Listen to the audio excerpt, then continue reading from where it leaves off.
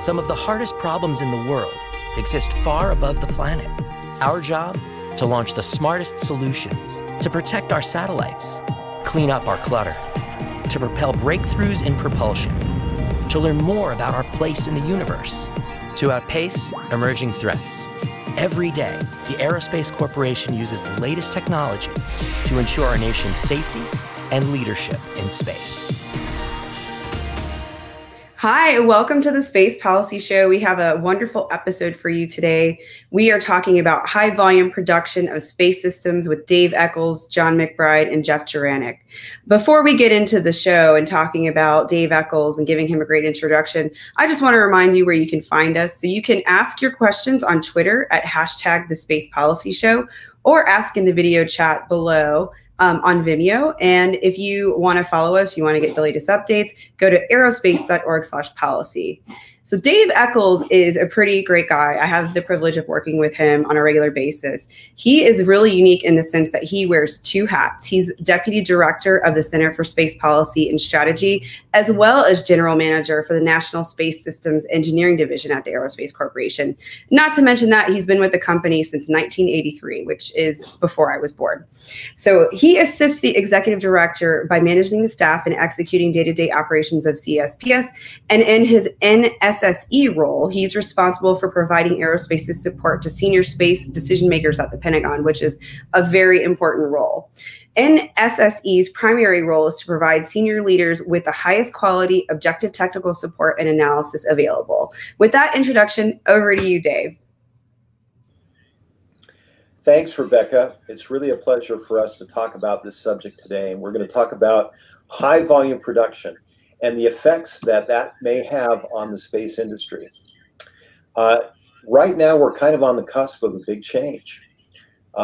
Many manufacturers are still producing satellites sort of in the old-fashioned way, but there are a few that are starting to mass produce spacecraft, and that's because they're trying to deploy very, very large constellations of satellites.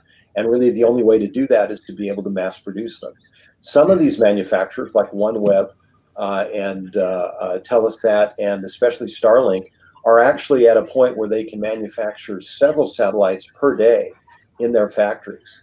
So our paper explores sort of how this change could potentially affect the space enterprise. Joseph, can you bring up the cover, please, for the paper? This is our paper that's being released today, The Effects of High Volume Production, HVP, on Space Systems. And I want to just walk you through what's in this picture. If you look in the upper left-hand side, you can see a black and white photograph of a very complex spacecraft sort of being manufactured in the way we've always done it. Obviously, they have to be manufactured in clean rooms, and that's still true even with mass-produced spacecraft. But generally, in the old way of doing things, it was very much a handcrafted kind of business. Engineers would cluster around the spacecraft, technicians would make adjustments, they would install parts. Very much a hands-on, handcrafted approach. And we call this is the current James Webb Space Telescope. That is definitely a handcrafted system. And in fact, it's taken years to produce. I think almost more than 10 years at this point before we actually launched that system. That's kind of an extreme example, but it gives you a sense of kind of where we've been. If you look at the bottom of this cover art, you can see an automotive assembly line. We've been building automobiles since the early 1910s using what's called flow manufacturing.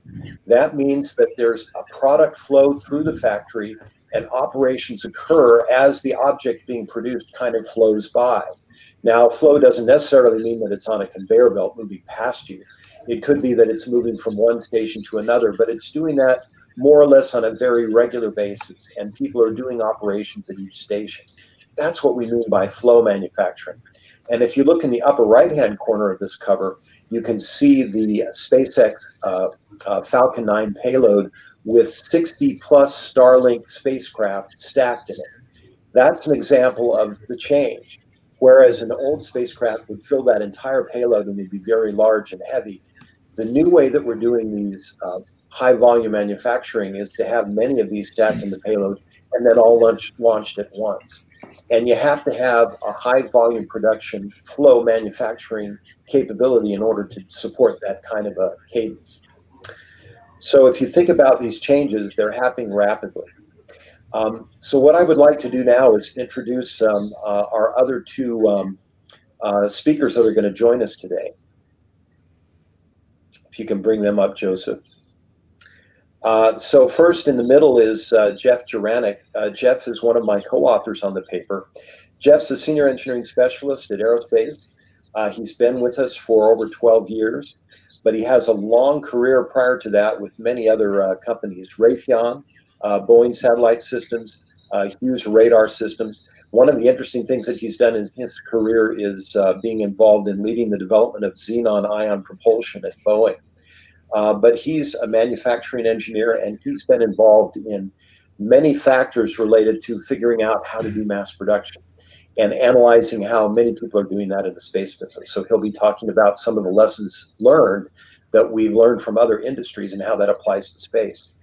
I would also like to introduce our special guest today, John McBride.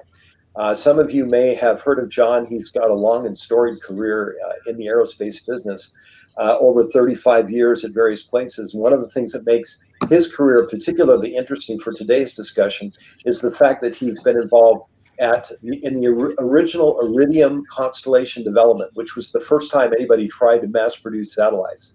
And he's going to share some of that experience with us. He's also been involved in consulting for Iridium Next and also for a variety of other companies, including Spectrum Astro, General Dynamics, Orbital. He's been advising Skybox. Skybox builds spacecraft sort of using a batch manufacturing technique where they build many, many pieces at once and then move them on to the next station. It's not quite the same as flow manufacturing, but definitely moving in that direction. He's also worked for Maxar, for OneWeb. He's consulted at Relativity, and as I mentioned already, Iridium Next. So we're going to have an opportunity to hear from both of these distinguished engineers during the conversation today. So I'm going to ask each of them to talk to us a little bit. And then after we do that, I've got a series of questions to ask so that this will become more of a conversation. So what I'd like to do first is turn some time over to Jeff Juranek.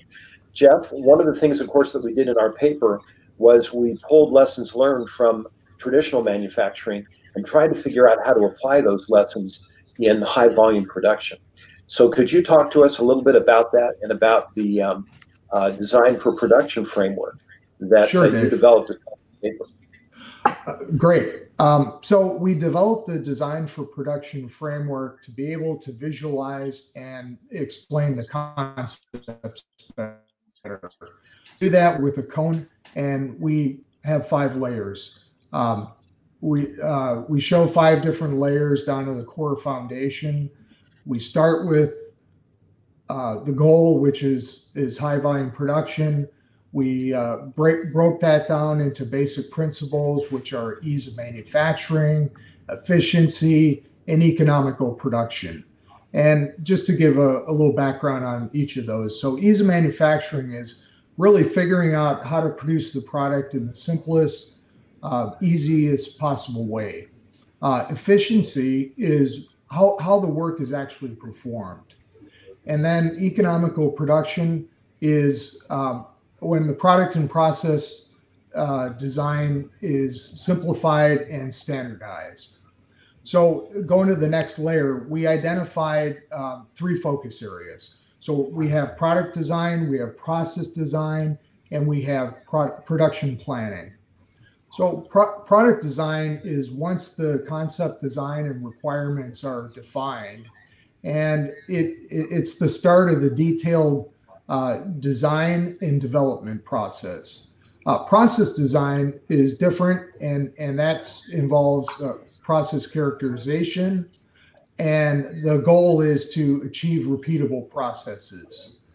Production planning is very important for high volume production, and in the past, that's been an area that's been kind of neglected with the traditional approach, but it involves establishing production requirements, establishing a product flow, and figuring out how to build at rate production. Because as you kind of indicated, we're talking about from hundreds to thousands of satellites now. Second to last are the strategies. So there's over a dozen different strategies that we identified. And two of them that I'm just going to very briefly talk about is design for manufacturability, assembly, and test. And what that really is talking about is how to perform the design with fewer parts, with flatter bill of materials, and putting building in test access points. And another one of the strategies is known as HALT. So HALT is highly accelerated life testing. And that's a very important tool for uncovering failure modes. And it does that by using a combination of different environmental stress limits that are far above the design limits. And that is a very important tool for achieving repeatable quality. Lastly, I'm just going to talk about the foundation. So the foundation is concurrent engineering. Concurrent engineering requires early involvement of manufacturing in the design phase. The focus is on producibility and cost reduction. And in a nutshell, that's the design for production framework that we've developed at Aerospace. Thanks, Jeff. That's really appreciate your summary of that. By the way, if you're interested in learning more about the specific details of any of those strategies, we've got 12 or 15 of them that are described in detail in the appendices of the paper. And those are particular things which we think are applicable to the development of space systems. So I would encourage you to download the paper and take a look at those things. Joseph, can I ask you to bring up figure 3 for just a moment? One of the things that we really looked at as we started studying this high volume production problem is trying to understand what are the things that change from a traditional spacecraft design development process. And if you look at this diagram, of course, what we want to do is produce a qualified product that will work when it gets on orbit. And what you have to do when you are manufacturing those in mass in a high production way is that you need to go through a process at the beginning where you, as Jeff mentioned earlier, where you go through this product design, process design, and production planning. You have to figure out how you're going to build your factory and how those processes are going to mesh together. And you have to figure out how the supply chain is going to feed that process. So there's a new step that occurs up front that requires a lot of effort. And that's what this diagram shows. Joseph, can you bring up figure 4? So when you look at this drawing, what we're showing here is kind of the change. On the bottom is sort of our traditional satellite production, especially on government acquisitions. It can take as long as 5 or anywhere from 5 to 15 years, usually more on the 15-year side, in order to actually design, develop, and get a spacecraft up and orbiting. And mission assurance and worrying about trying to make sure things are done right occurs through that entire process. Now, when you're doing high volume production, that's still true. There's mission assurance that occurs early and that it can occur later. But the focus of the mission assurance effort is up front to make sure that you have that qualified production capability. John McBride is going to elaborate a little bit on how mission assurance actually applies in different ways when you're doing high volume production. But there's definitely a move to the left. The effort shifts to the left, and a lot of the upfront engineering has to occur before you start mass producing things. But there's also some other aspects to this that John is going to explain from his own experience, both on Iridium and on Iridium Next, and on other systems. What I would like to do now is actually turn the time over to John. John, what I'd like to ask you is if you could share your thoughts and observations on mission assurance, especially on design flexibility. Because one of the things people are worried about is, well, boy, when I start mass producing these things, do I still have design flexibility? That's a key thing that is an element that I know you're going to discuss with us. And then finally, how risk management changes. So if you can address that, really appreciate it. Thanks. Sure, Dave, thanks. Mission assurance in a high volume production environment, it follows the same basic fundamental processes that have been used in the industry for 50 years. However, they are applied in many cases much more aggressively and much earlier in the program and much earlier in the production flow. We do not want to be finding component failures, workmanship errors, or things like that at the fully integrated satellite level in the middle of a flow. You can understand the risks associated with that. So much of the testing, much of the qualification, much of the verification of the design is done as early in the process, the design process, and in the production process as is possible. So when you get to the production floor, we want to have as few discovered defects as is humanly possible. There is, however, an element of mission assurance that is applied uniquely after the satellite leaves the factory, and that is the aspect of incorporating discovered improvements, let's say mission assurance adjustments or things like that that need to be made to the design that are only discovered as a result of on-orbit operations. So these would historically have either not affected a single satellite because they're statistically low probability, or they might have affected a satellite in a catastrophic result and then the program is over.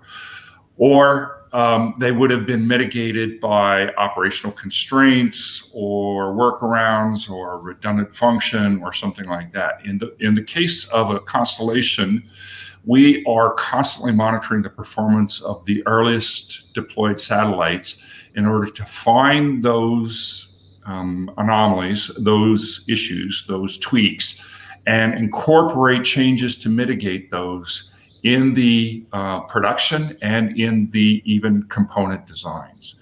So the mission assurance aspects of mission operations has to be connected to the production aspect and to the design aspect continually. And that's unique to a high volume production environment. Design flexibility, obviously you can see why design flexibility would be important. Because we are continuously discovering problems, challenges, improvements, performance issues, even network optimization that we discover as a result of the deployment. We have to be able to make changes to the product, the work in process, the WIP, and make those changes not only early, all the way back at the component provider, but dynamically at various places in the production flow. So if we discover, let's say that an oscillator has a challenge in stability, we would then have to make a change to the operations for the satellites that are already in orbit. We would have to make a change to the screening of the satellites that have already been built and are ready for launch to see if they have a similar problem and then make a unique disposition on that. We would have to make a disposition of hardware that's been delivered but not incorporated in the design. And we have to go all the way back to the original component provider and have them make a design change. So all of those incorporations need to be made for every single issue that we discover, and there can be hundreds. So for that reason, we want both the hardware design to be flexible and the production design to be flexible. The factory has to be able to change. We have to add screening tests. We have to change the order of production. We sometimes have to change tooling or test equipment or instructions to the operators. All of that has to be folded in while the whole production line is in process. It's, you know, sort of like changing the tires on a moving car. So that flexibility has to be intentionally designed in at the very earliest phases of the program. There's a video I'd like to show that shows a very short snippet of the factory, the Iridium Next factory in time lapse. And you can see the process flow, the satellite payloads in the bottom right-hand corner. the bus in the bottom left-hand corner going through integration, through test, all the way to the far end where they're in the thermal chambers testing for workmanship, and then out the door to the launch site. This process flow was designed many years ago, and it has been adjusted several times during the process in order to incorporate that those changes. And finally, the risk management is unique for our constellation, and that is because the performance of the product is the network and not the satellite. So the satellites obviously contribute to the performance of the network, but they are not quite field replaceable, but not a catastrophic failure if a single satellite fails. A single satellite can be replaced by a spare, by a supplemental launch, something like that. So in those terms, we have to mitigate the overall risk to the constellation, the delivered system, differently than we would mitigate the risks associated with the deployment of a single satellite. And that becomes very complex in terms of the processes, the continual evaluation of risk, the recognition of risks that are realized versus the ones that were identified, and the continual update of our risk posture. The final aspect of risk, which is something that a lot of constellation companies, especially the early constellation companies, failed to address, especially the earliest versions of Iridium, was the external risks. Those can be regulatory, they can be political, but in the case of Iridium, they were the business interests. And that risk needs to be continually monitored and mitigated by design changes, by deployment strategies, and things like that. All right. Hey, thank you, John. That was fascinating, and thanks for sharing the video. It's really fun to see an actual assembly line putting things out. It's interesting that the point that you make about the early mission assurance. Certainly, we've seen cases, I think, both with Starlink and with OneWeb, where they actually orbited spacecraft and learned from that, and then adjusted the factory flow and changed things in order to make sure that they could get it right. And that's a continual process. What I'd like to ask Jeff, if you can elaborate for us a bit here, is how do you think high volume production might impact national security space systems? Dave, I think that one of the main drivers for national security space is going to be concurrent engineering. Concurrent engineering is an important high production because it helps improve the design quality. I also think using some of the background information from automotive industry thinks that 70% of the total cost is contained in the design. So I think there's many opportunities for improvement here using some of the strategies that I mentioned earlier. I'd also like to say that I think to achieve high production volumes is going to require a much stricter stance and emphasis on repeatability. Business as usual, I don't think is going to get us there. I think it's going to require a paradigm shift. Thanks. Your point about the 70% of the design cost, actually, or 70% of the cost being the design, really hit me between the eyes, because we talked about how you have to front load these programs. That's something right. Which, you know, in the government, you know, when they're allocating budgets, and they're doing that on an every fiscal year basis, people in Congress, for example, that are trying to support the U.S. Space Force or trying to support NASA, and if we're going to be doing things in a more high volume production way, particularly for the Department of Defense, if we go that way, they're going to have to realize you got to upfront load the systems engineering. You got to be able to do a lot of that qualification work and prototyping work up front. And those are the kinds of words that we hear now more from Congress and from other parts of the Department of Defense. I also think in some ways, it'll make our space programs a little bit more like other defense programs. For example, if you think about the F-35 fighter, or you think about some of the ground vehicle programs in the Army. They go through a low rate production phase, Yes. and then they move to a high rate production phase. And it may very well be that, for example, if the Space Development Agency is successful with their transport layer, they want to go to hundreds of spacecraft in low Earth orbit. They very much may have to do something similar. I know their first RFP has come out with a request for 20 spacecraft, which you could sort of consider the low rate production. And then they're going to have to go to a high rate production once they figure out what it is they're actually building. But they're doing it on 2-year centers so that they can continue to change and inject technology. And if there's a motivating factor for what's driving the Department of Defense to move potentially towards proliferated architectures and higher volume production, it's that desire to be able to upgrade the technology frequently and to be able to stay ahead of the threat. That's one of the motivating factors. John, let me turn to you. One interesting question that came up in our pre-discussion was the impact of high volume production on launch and on the deployment issues associated with this. Can you elaborate a little bit on that? Sure. One of the most critical challenges we have in constellation deployment is the strategic deployment, the matching of the high volume production with the deployment capabilities. If we can produce 1,000 satellites in a year, but we can only launch 600, then we're accumulating inventory. Those satellites are their inventory cost. They are satellites that can't be easily adjusted in design flexibility, as I mentioned before.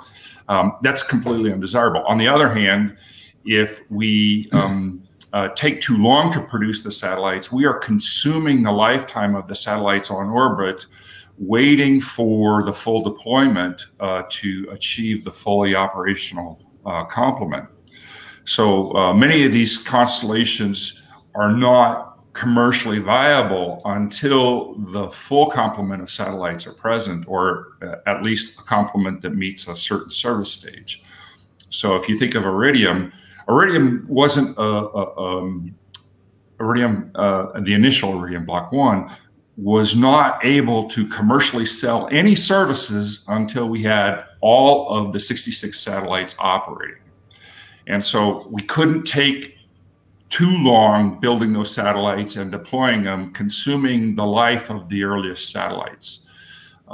So the pace, the production cadence has to match our deployment strategy, the ability of the integration, the orbital network integration and test, the launch capacity. All of them have to be very carefully matched, so we are not accumulating satellite inventory on the ground, launch vehicle inventory at the launch site or in the launch vehicle producer, satellite inventory on space in space that's not producing revenue. We can't do any of those things. The simplest thing would be to launch as many satellites as quickly as possible. That becomes integration-wise a very complex and very difficult strategy.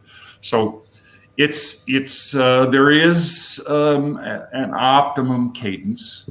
It usually works out to be a cadence that matches the capability and the availability of the launcher. So if you think of Starlink, they have a certain number of launchers that they can make a year, certain number of the yearly production of SpaceX cores can be allocated to Starlink. And so that's the maximum rate at which they can launch. To take longer than that would be consuming life. To take shorter than that would be not being able to launch them or having to resort to a secondary launcher.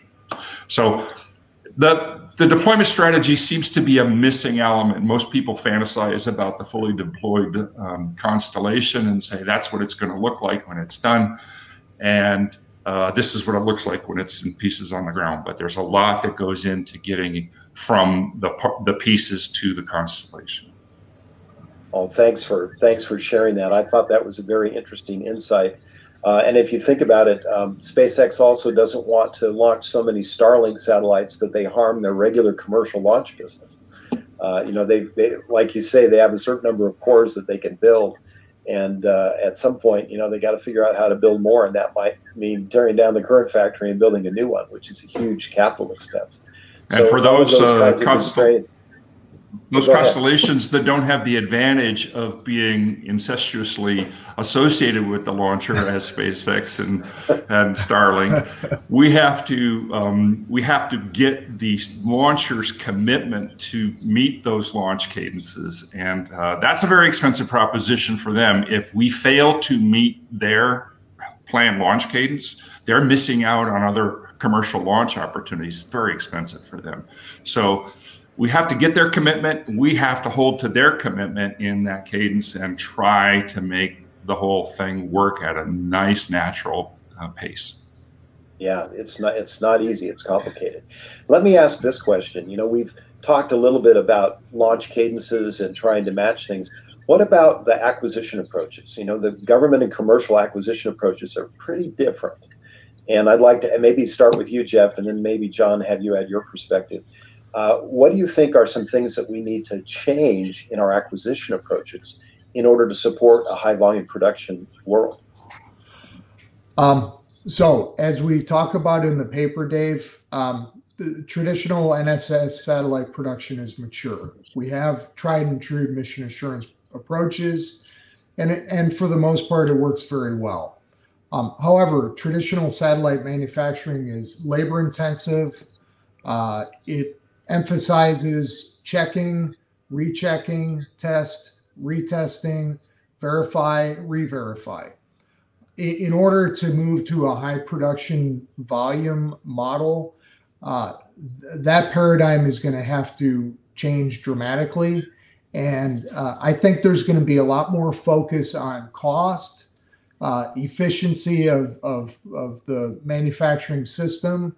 And as I kind of touched on earlier, maybe being the most important point is repeatability.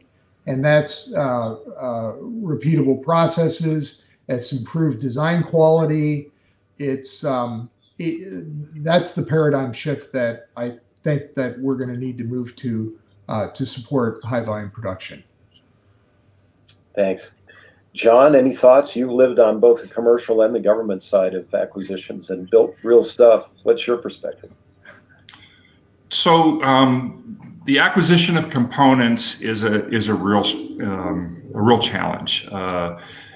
Every different component has its own optimum production strategy. So, buying, let's say, propellant tanks, they're going to prefer to build as many propellant tanks as quickly as possible, and then reconfigure their product line to move on to a different customer. Others are going to say, we'll produce on a pull system. It's a commodity. You just let us know. You can buy them in small batches, large batches. We're not going to accumulate a lot of inventory. We don't want you to accumulate a lot of inventory. So, and obviously, we do not want to accumulate a lot of inventory of kitted hardware waiting for assembly, waiting for launch. So it's almost a commodity by commodity basis how we strategize for the development. The more that you get done and held in inventory has to be commercially decided or contractually decided who owns that inventory, who owns the responsibility for making adjustments, maintaining that inventory, cleanliness, contamination. If it's a mechanical assembly, they have to be moved every once in a while, things like that. So you have to decide whether that's going to fall on the integrator's side of the wall or whether that's going to fall on the component manufacturer's side, and there's contracts that have to be done. So each one of those gets negotiated individually with a goal of making a very streamlined and natural space vehicle integration approach. That's the goal, is to minimize the amount of satellites in the factory, the amount of equipment that's in the kit ready for the factory, and to make the production flow as efficient and as highly reliable and producing high quality satellites as possible. But there is no single solution. We've done every single strategy depending on the vendor. And obviously, we get into the same thing that a lot of people do that have long-term availability, counterfeit part management, part quality, deterioration of part in inventory. All of those things we all struggle with, but we just struggle with them on a much larger scale. Thanks, John. This has been a fascinating conversation. I think maybe as we sort of come to the end, what I'd like to ask each of you is, if you were to think of maybe one major effect that you think high volume production is going to have on the nation's space enterprise, what do you think the largest effect would be? Maybe John, we'll start with you and then we'll go to Jeff. Okay.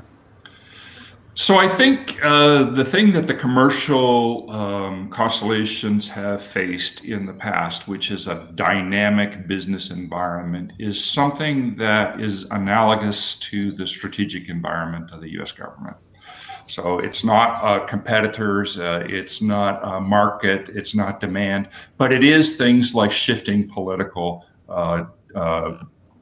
constraints or opportunities, targets, things like that. So our U.S. government deployed systems are going to be doing something different than they were originally anticipated to do. And that will be revealed to us over the course of the program. And we have to design the systems to be able to accommodate those changes, to leverage the technology to optimize the performance of the system for the problem that exists at the time of the deployment.